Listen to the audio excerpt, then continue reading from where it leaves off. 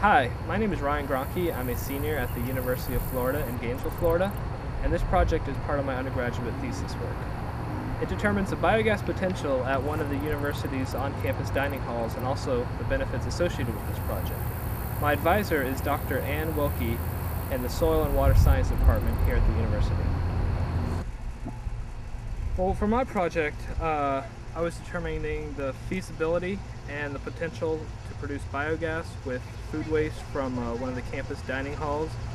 And what I did was measure the food waste. It was kind of a two-part experiment. I did a waste audit at the dining hall to determine how much food waste they produce, because right now there's no current measure of that.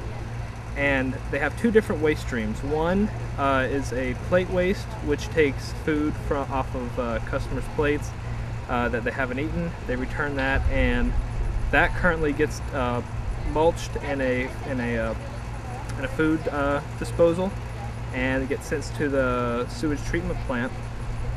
And the other waste stream is from the kitchen, and that just gets disposed of in bags and taken to the dump through a dumpster. And so far what I've done is measured the plate waste in the digester. That was the most easy to obtain and also the most homogeneous at the dining hall. So after I collect the food waste, I grind it using a 5-gallon bucket paint mixer attached to an electric drill, and this homogenizes the waste and also breaks down some of the larger pieces.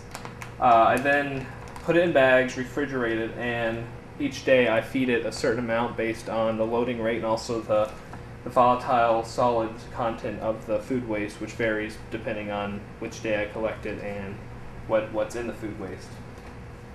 Currently I'm feeding it at a 2 grams per liter loading rate of VS, 2 grams VS per liter, and I weigh it on the scale.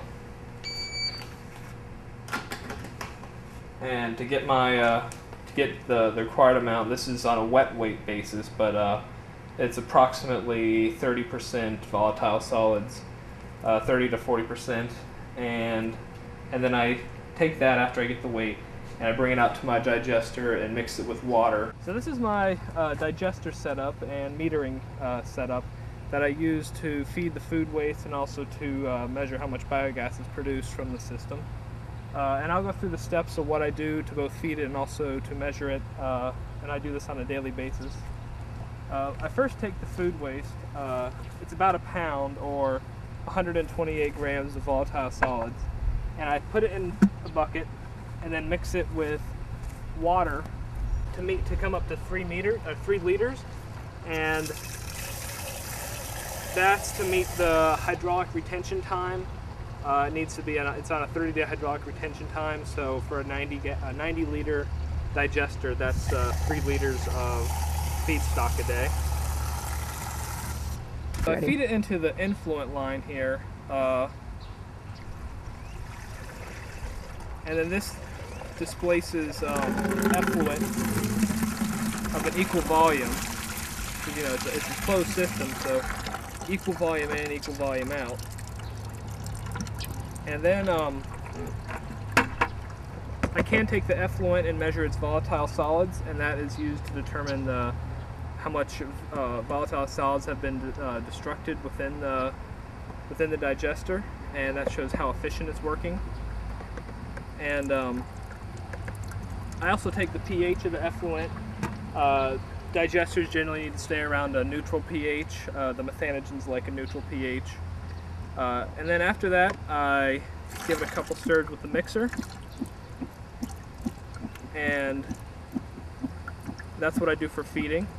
Gas, this line right here, when this produces gas, gas is given off through here, travels through this line, and then bubbles into the biogas collector.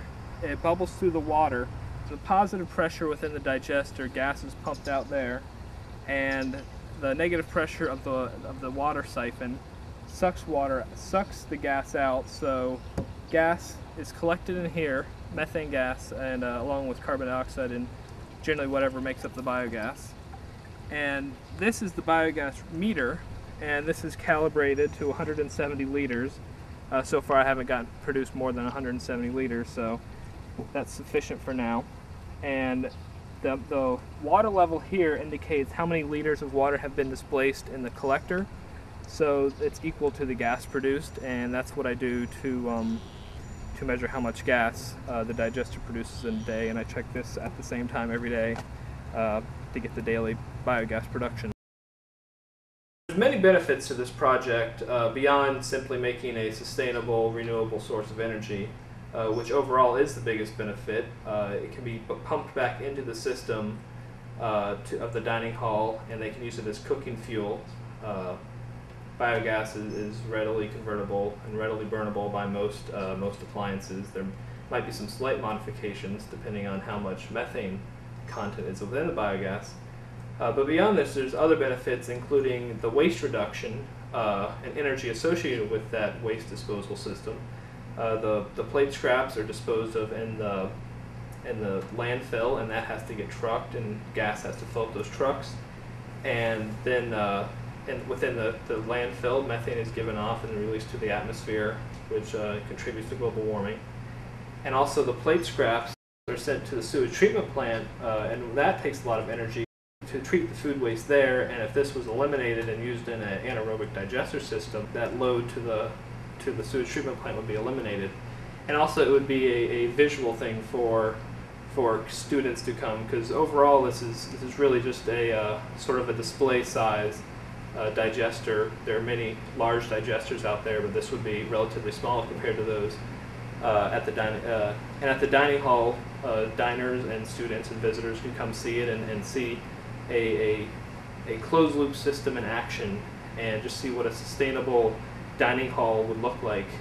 One possibility would be to use the effluent from the digester and send it to local farms, and then these local farms could grow produce, which the dining hall could then purchase and use in their food, and then that could again be used to feed the digester, and you would have kind of a closed loop system with that, as well as a closed loop energy system. Once the food is digested, it would then give off gas that could be cooked used to cook more food, and this would just create a whole sustainable microcosm within the university.